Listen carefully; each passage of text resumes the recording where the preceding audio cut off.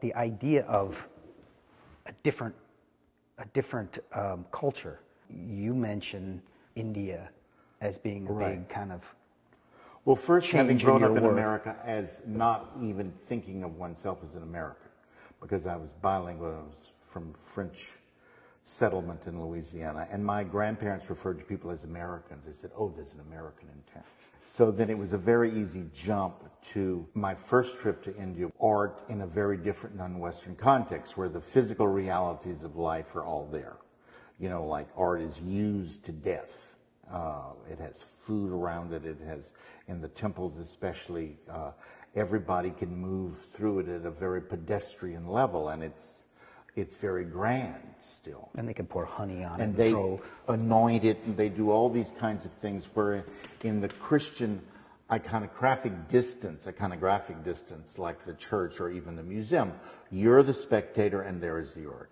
And all of a sudden this made these ideas become very real, that you could physically have some kind of connection to the work. I mean, my first interest in light, I think, was what the light felt like on my skin, more than what it looked like to be bathed in light.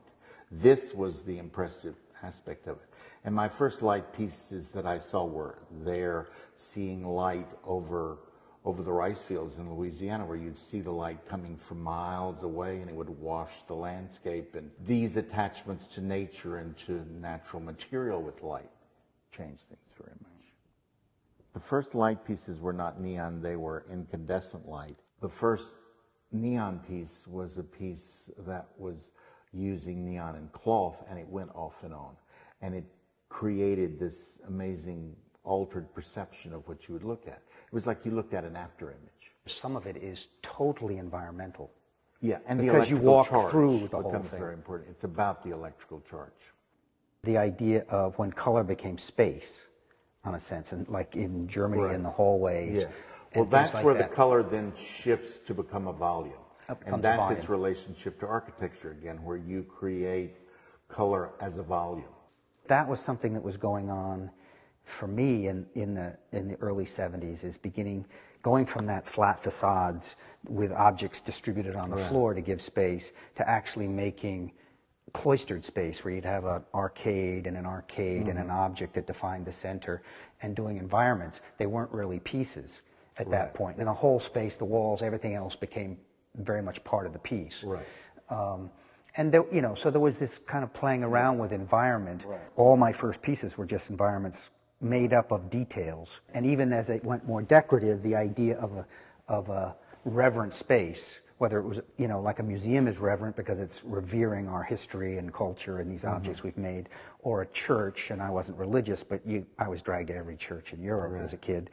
You know, you went in there and you had the painting and the sculpture and the stained glass and the architecture and fabric and furniture. They were enormous. So you had a gut reaction to the whole combination of everything. Granted, you were looking at cathedrals and piazzas, but I think that these works called to mind anthropological sites. Like you really sense that it's some kind of unearthed kind of object in a way too, or some graphic plan of some city plan. Well, it's interesting you say that. As a kid, you'd be taken to these Roman ruins. And there would just be walls and maybe a pavement floor. Your imagination took over and built these things. Or if you went to the Roman Forum. Seeing all this tile work too. And as a teenager, I worked on excavations, and my job was to clean the mosaics. So you'd see all these tessera, they'd all be the same color gray, and you'd take acid and rub them, and then slowly these images would come up, which again was kind of wild and it kind of exciting. My transition to public art was really making these spaces that at some point either the art consultant or the architect or the owner of a corporation, GSA or something, said, well, what would you do to this space? Rather than ever buying an object. And that was my kind of hook into that.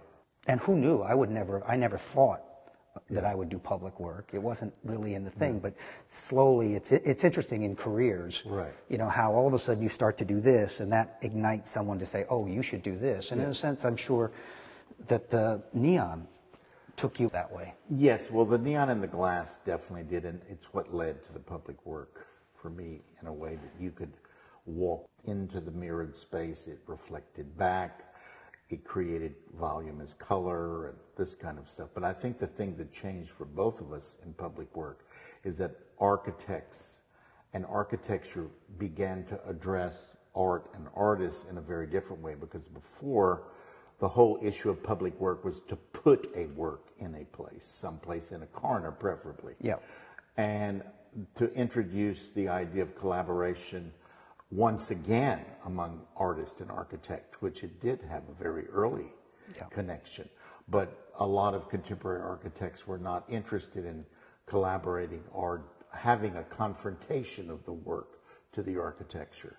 And why we were both hired, I think, as GSA project artists was that we could, in fact, collaborate with the architects. It was really interesting to make the work feel part of the space rather than separate from the space. Right.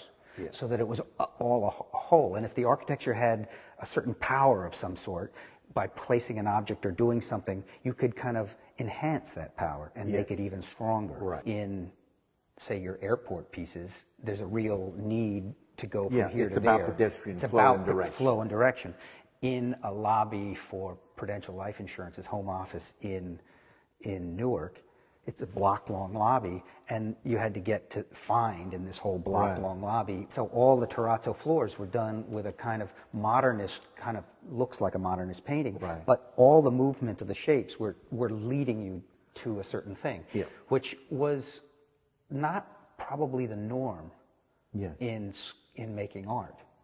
It was a kind of an interest and a kind of expansion, which I was interested in when you began to get into the public arena. Yeah, getting out of the studio and having to really have the interaction in the public arena, and again, changing the artistic arena, because it goes from, you know, church art to the museum to public art, and then the arena becomes once again a public participatory And sort also of action. Kind of politically, to make art instead of for a collector who may like it but also wanted to make an investment out of it, versus something where people who knew nothing about art pass through and then it becomes part of their daily life.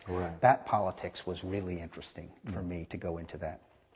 But it has its drawbacks. Yeah, well, it's interesting that we both eventually go back to studio work, and I think the important thing about studio work is that it creates the form language to continue to work in a lot of different directions, because if you don't readdress your form language, you end up making the same thing all the time.